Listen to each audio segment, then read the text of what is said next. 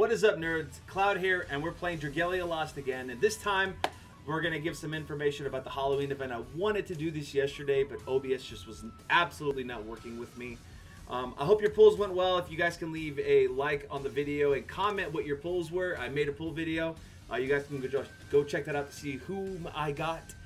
Spoiler alert, it went well. A lot of 5-star worm prints. You know how that feels. So jumping right into it, for this event, it's a lot more single-player focused. Once you get to the special, unlock this special fight, it is a co-op fight that doesn't require all your units, only your main unit you use. However, it's much more single-player oriented, and I think that has to do with the gathering issue the community's kind of just having issues with, the length it takes to get them back, and how easy it is to run out of stamina and gather rings in a few minutes, depending on what level you're at. So jumping right into it, up top, to farm this event, it's very different, but I think it's pretty unique. It has a different type of, there's 3 different ways, so you always feel like you're getting something or you're working towards another goal. So the biggest tip that I can give here is absolutely focus on the Sweet Retreat. The Sweet Retreat is an absolute must for this event. Once you unlock it and start leveling it up, you gain access to doing damage to anyone from the Trick or Treasure quest. So HP and strength gives for light attuned adventurers, so you're getting a boost anyway.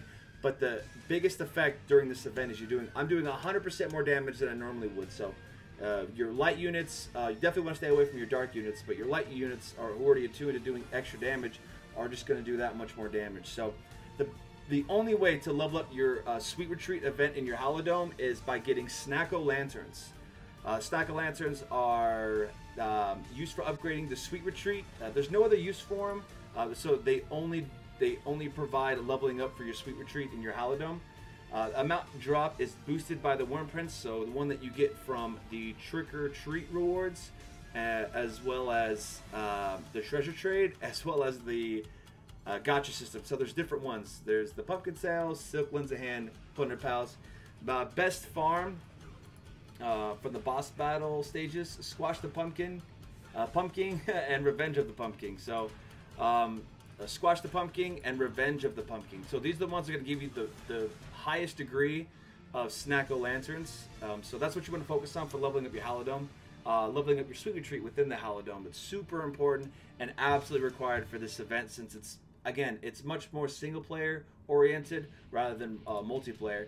And those worm prints do stack, so equip them all on your 4 characters if you can, as well as make sure your main unit, when you're co-oping, has that on them as well. So the next one that we got to farm for is the Jack-o'-lanterns. Complete the story to unlock special quests, redeem treasures. So the Jack-o'-lanterns themselves are the orange pumpkin chocolates, used for trading on the treasure trade, and unlike the emblems from the previous events, it will be consumed upon completion. A lot of this information I'm getting from Reddit. I'm going to make sure to source them at the bottom. So shout outs to Reddit and the wiki community for having this information at the ready. So the Jack-o'-lanterns will be used, again, specifically in here. So I have 61 available. I can get one of the worm prints. That allows me to get more access to Snacko-lanterns and boost my Trick or Treat. So super important that you guys get those. I already got the lance and the staff that are light attuned oriented, and I already placed that on my characters that I'm using. So definitely, if I had to put a number, definitely want to get those. And then get the Knight's Testament, the Twinkling Sand, if you can rally that high within these next 9, technically 8 days. It's a pretty short event, it seems like. The pools will be there for a while, but the event itself, unless they do another one. So I would definitely get the weapons from here, and then as well as the worm print. Get those first. If anything, get the Plunder Pals first, because it's going to help you in the long run. So no worm prints give a boosted rate to the Jack chocolates. However, efficiency grinding during the Halloween horror. So the only place that you can get them is the Halloween horror. So this is the one that everyone's having trouble with. I've only gotten to the 5th wave, so there's 5 waves. If you complete the 4th wave and you're on the 5th wave, and you time out or you die, you still get all of the items that you got previously. So don't be. It's only 10 stamina. It's not one that you can co-op, so you have to beat it yourself. But if you get to the 5th one, you at least get everything from the first 4. So once you start leveling up your Sweet Retreat in the Halodome, that's when the Halloween Horrors is going to become easier and easier. So definitely want to get that up to as high as you can. The max level for any facility that we have right now is 30. So I'm already level 20 after 1 day of grinding. So yeah, I'm telling you, it's the most important thing to have.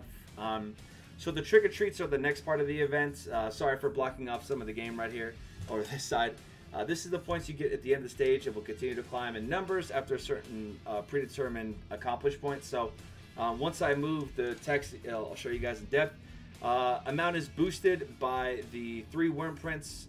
So again, you always want to make sure, again, those Jacko Chocolates don't have them. But you definitely want to have any and all worm prints on all your characters because they do stack. Again, this is best farmed in Halloween Horrors because of the magnitude that you get, but you can unlock it from anything else. Any of the other events, you will also receive trick-or-treat rewards at the end of it. So I'm already past the 30,000 points, so I'm moving on to the 35,000 territory, but after every event, you will see a kind of like a raid point system where if you accomplish certain missions or quests within that one event mission, sounds so confusing when I'm saying it out loud. But once you complete a certain criteria within that battle, you will unlock trick-or-treats that will give you access to items. So not only do we have a system where you take your jack-o'-lanterns and put in your Sweet Retreat, not only do we get Jack Chocolates to get items from trade, but you're also, once you getting both those items, once you complete the mission, you're even getting more stuff. So this is just gonna come with grinding. You'll buy out the Jack Chocolates, I'm sure, and level up your Sweet Retreat way before you accomplish all of these. So it's definitely worth investing in to keep going. Depending on where you want to stop, obviously, the higher you go, the more items you're gonna get. So I definitely want to complete this entire one. I was unable to do the raid last time or complete all the missions, so I definitely want to get all the raid bonuses. So going into the candy basket, which is the next item, the rarest event currency, it's used for treasure trade as well. Halloween Horrors again is the highest one that you can get it from. So the candy basket itself, if you want to get the twinkling sand, you need that. I'm not seeing a boosted rate on any worm prints, just like the Choco Lanterns. So this is just one you're just going to have to grind out for. I've never gotten more than one in a mission. I don't know if it's possible to get more than one. But that's another one that you want to get. Again, going in depth on it specifically, I'm not really seeing, aside from the Twinkling Sand and Knight's Testament, what it's used for. As well as the concentrated water, leveling up your worm prints. So the event itself is grindy but solo. So even though you guys cannot co-op the Halloween Horrors, which is only a solo like we talked about, you are able to, on the extra boss battle, if I could click things correctly without being super nervous on camera, for the Revenge of the Pumpkin, it's also a solo battle. But I'm telling you, the more that you level up, do not be dismayed if you're not doing enough damage or you're dying.